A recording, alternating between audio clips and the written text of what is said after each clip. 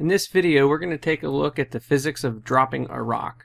Looking at our information, we're told a few things, and one of the things we're told is actually unnecessary. And it's important for you to be able to pick out information that's not appropriate to your problem, because guaranteed you're going to come across problems where there's going to be a lot of extra information that has no value to solving the problem itself. This is particularly true in real life situations whenever you're conducting a lab. If I've seen it happen once, I've seen it happen dozens of times, where students are given a particular task in the lab. It's very open-ended, and the first thing they do is they jump out of their seats and they start making measurements. They set up their lab equipment and they make their measurements. Well, they finish their measurements, they break down their lab equipment, they sit down and they start analyzing their data. And one of the things that inevitably happens is that they collected data on everything but that one piece of information that was most important. And it could be something simple like mass, for example, or maybe they forgot to measure an angle. They forgot that was necessary. Doesn't matter. The point is that there's a lot of extra information that you're exposed to when conducting a lab. And so you need to be focused on those things which are important for you. And the same is going to be true with problem solving. And in this case, we're told what the mass of the rock is. It's 550 grams. That's completely unnecessary. That's a 1 pound rock. We don't need to know that. So we can just cross out this information here. Okay, so what is important? The rock is on a cliff that's 16 meters high. The rock is dropped. That implies that the initial velocity is 0, and also implies that the acceleration is 9.8 meters per second squared downward. So let's take a look at the first question, which is how fast is the rock moving when it strikes the ground at the bottom of the cliff? So here's a picture of our cliff, and the rock starts here. It's 16 meters from top to bottom. And we want to know, when the rock is down here, what is V final? Remember that V final is never 0 when the rock strikes the ground. Ever. Ever, ever, ever.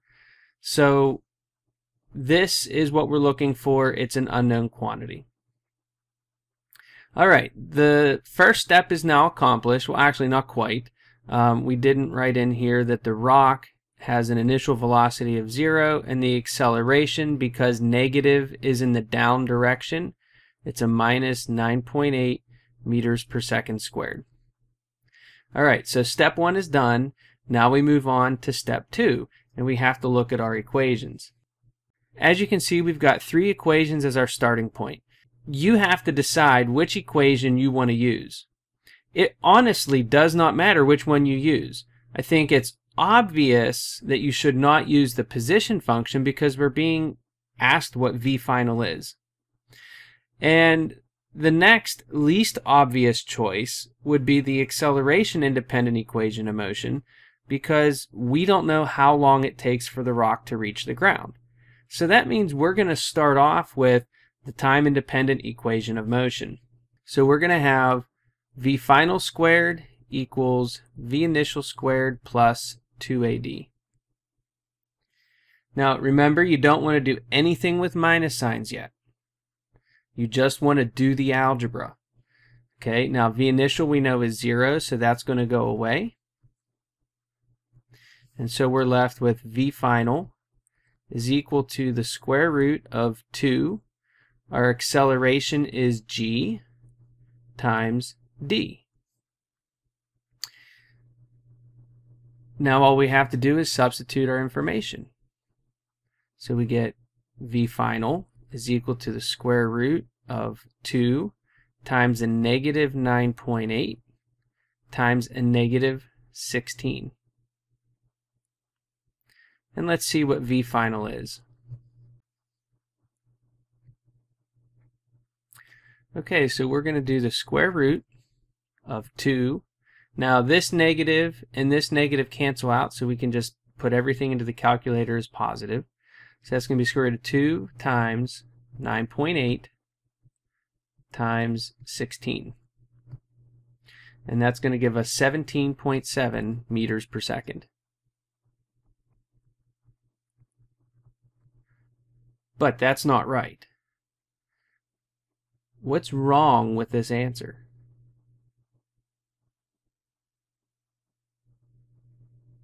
If you said that the velocity should be negative, you would be correct. So the next question is, how is it that you can make it negative? The calculator gave you a positive answer.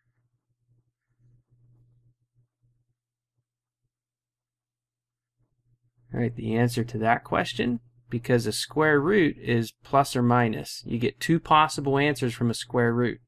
It can be positive, it can be negative. So you have to be the one that assigns the negative value to v final. Okay, so let's take a look at the second question, and we want to know how long does it take for the rock to reach the bottom of the cliff. So for that, I forgot to do it in this first part of the question, in part A. But let's go ahead and look, list out our information for part B. We have d is equal to minus 16 meters. We have v initial is 0. V final earlier on was unknown, so I'm going to leave that as a box, as an unknown quantity. I'll explain why here in a minute. We have the acceleration is minus 9.8 meters per second squared. And then we have time, which is also another unknown quantity. Okay, so now we've got to select an equation which is going to give us the amount of time it takes to reach the bottom of the cliff. And looking at our equations, you can see that the position function and the acceleration independent equation of motion are both really good for giving us time. And indeed, we will use the position function.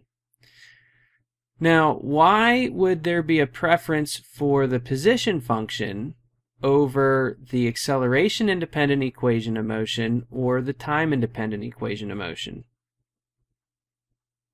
Let's start from the bottom and go up. For the time independent equation of motion, there is no time in the equation, so it's not directly applicable to our particular problem. Not that we couldn't include time by substituting from one of our definitions, it's just that it's not in there, and so it really doesn't make a lot of sense to start with that equation.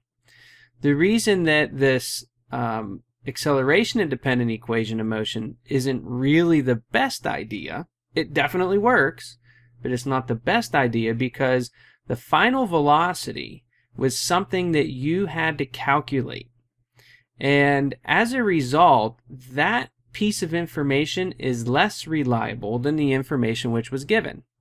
So if you're going to have your most reliable results, you would want to try to find an equation that uses only the information which was given to you. Now, if you decided that you wanted to use the acceleration independent equation, go for it. It's not wrong.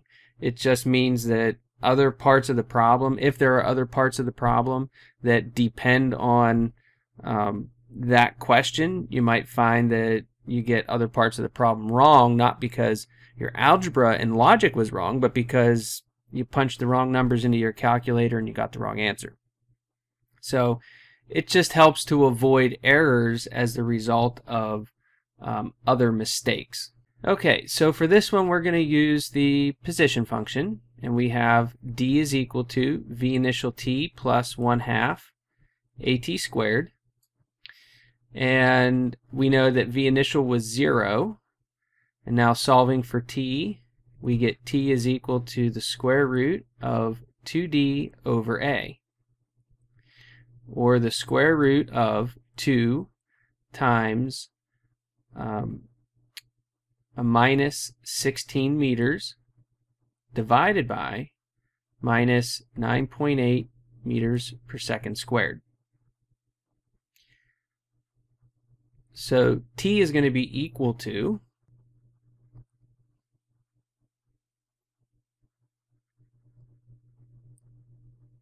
2 times a minus 16 divided by a minus 9.8. And we get 1.81 seconds.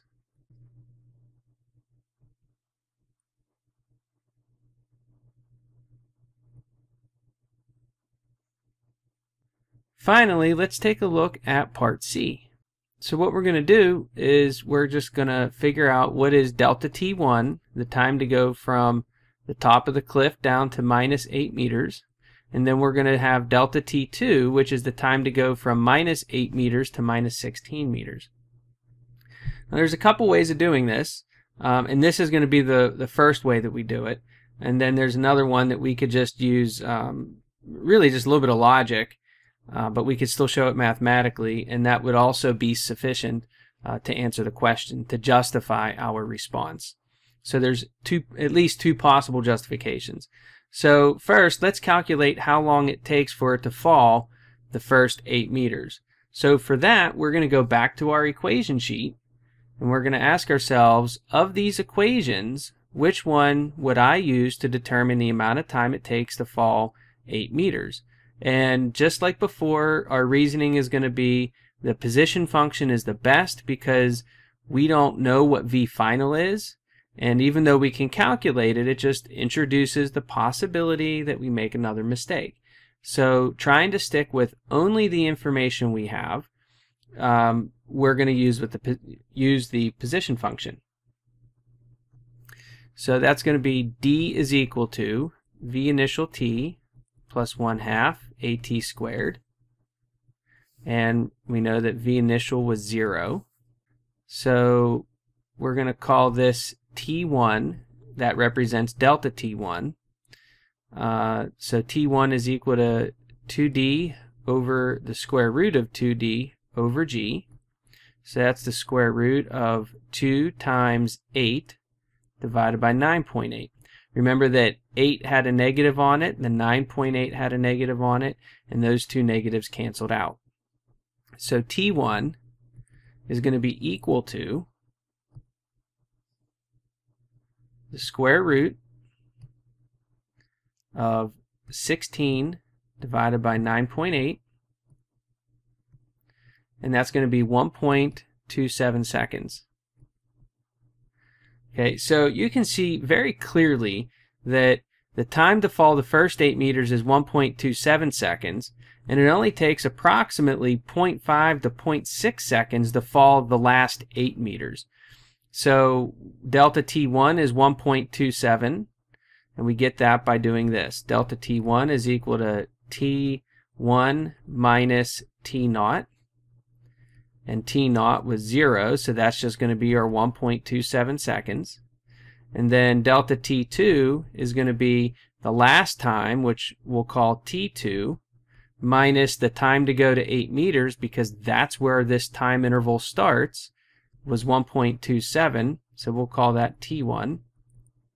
So 1.81 minus 1.27.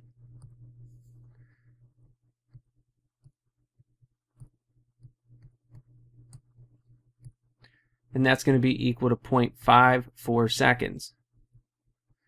All right, so we have justified our response because we have shown that delta T1 and delta T2 are significantly different, where T2 is much less than T1.